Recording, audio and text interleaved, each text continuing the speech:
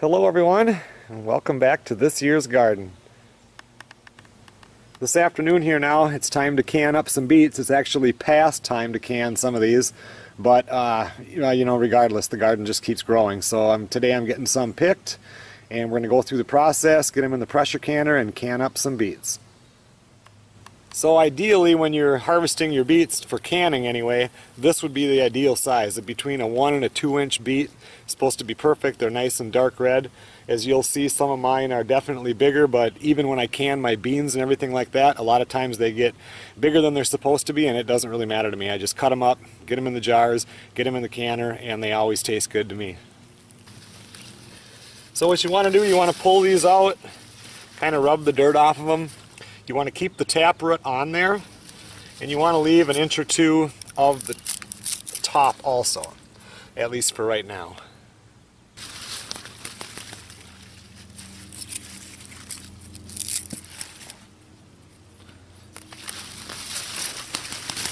Now when you're harvesting these, you can eat the tops and everything on these. I'm not this time at all. I'm just going to throw it to the chickens. It's a little over 90 degrees today, and I really don't feel like going through the process of canning these or anything like that, but you can, and they're very good for you.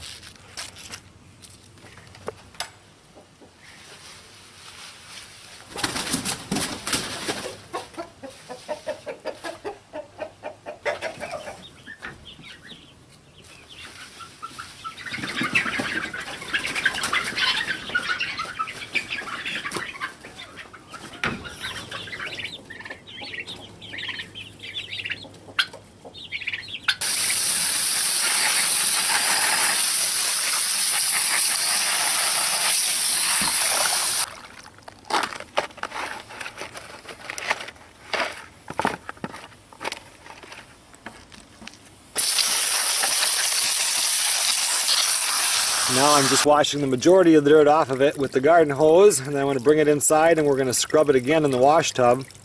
And then after that we're going to throw these into some boiling water.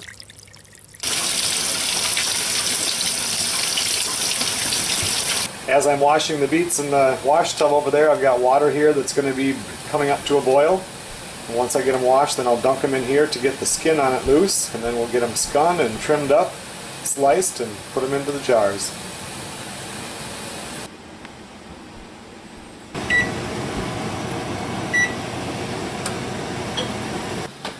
Even though I really don't think this is necessary when you're using a pressure canner, I still do put my jars in the oven for about 20 minutes just to kill any bacteria.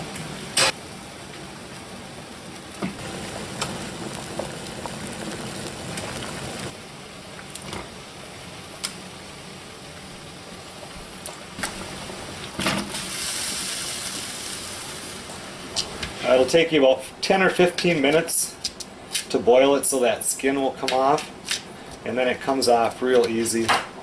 Just kind of got to peel it and it comes off in chunks. I always put them in cold water after I boil them, otherwise you can't handle them.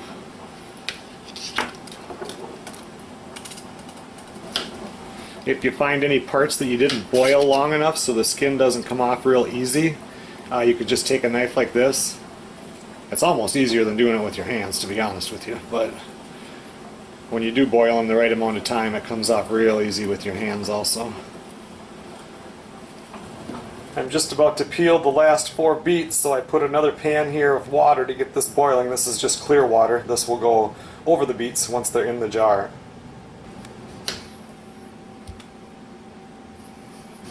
About the same time now, I put the water in my canner, and I always put, 2.5 inches, 2 to 3 inches of water in the bottom, and I'll get this to start boiling right away now too.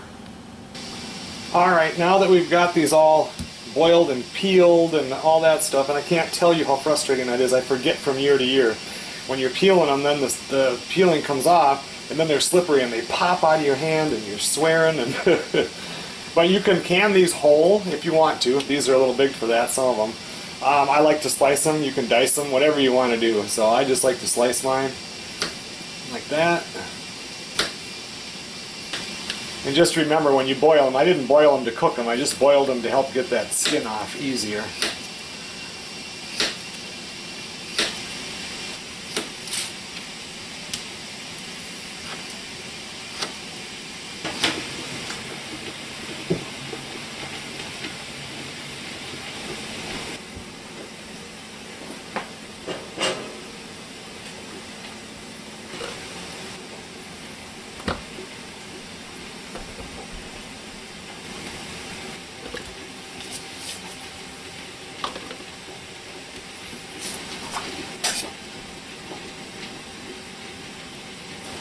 I ended up with 8-pint jars, so now I have to put my lids into some water to get those boiling and heat it up so they'll seal good. I didn't know how many it was going to fill, so I didn't do it until now.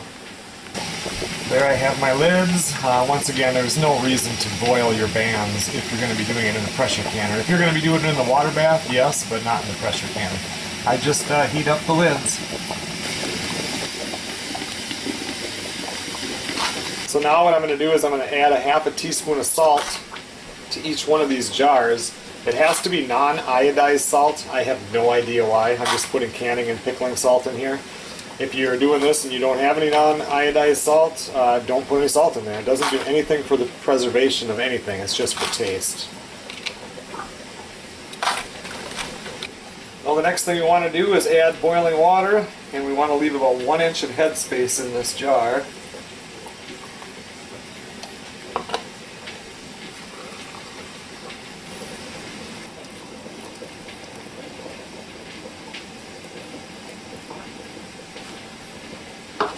Now the next thing we got to do is try to get rid of any air bubbles.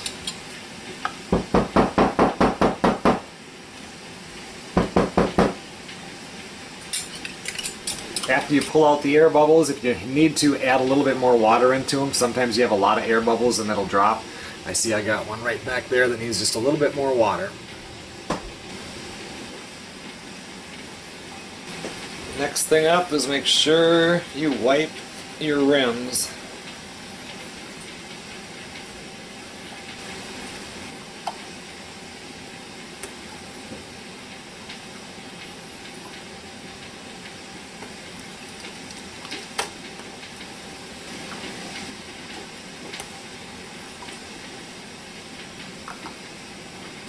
Now that that's done, we'll put on our lids, get them down so they're just tight and finger tight, just like that.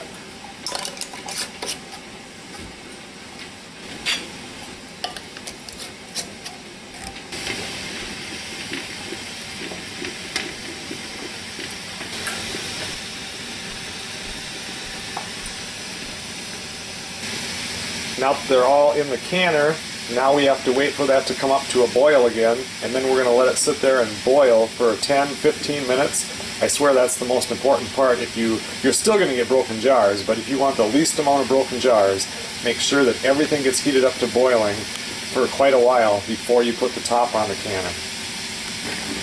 Everything in there now has been boiling like this for at least 10 minutes, so now it's time for me to put on the lid.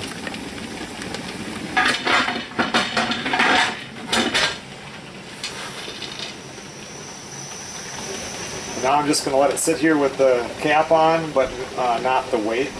And then once it starts blowing that steam out, I'm going to let it blow steam for about 10 minutes, and then I'm going to cap it.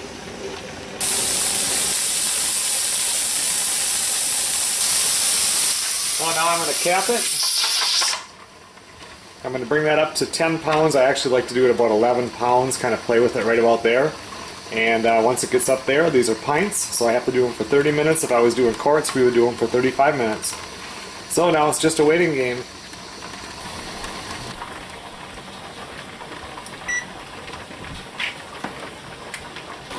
Okay, so once it hit 10 pounds, I started the timer for 30 minutes, and then I always turn this down to right there, and it'll just sit there and be just about right where it is right now. It'll come back down just a little bit, kind of stay right there at 11.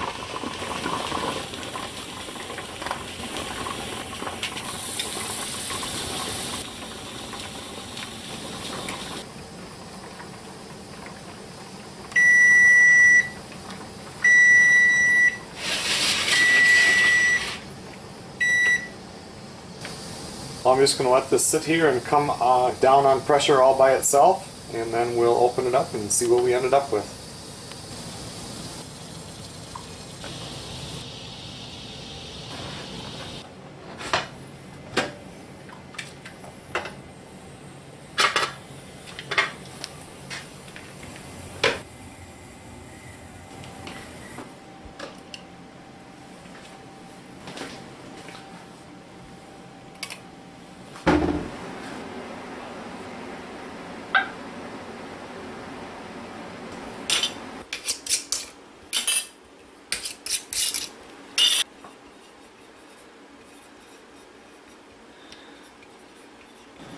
Okay everyone, well thanks a lot for watching this video on how I can my beets.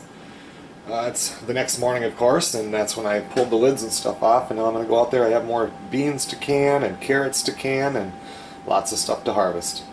We'll see you guys on the next video.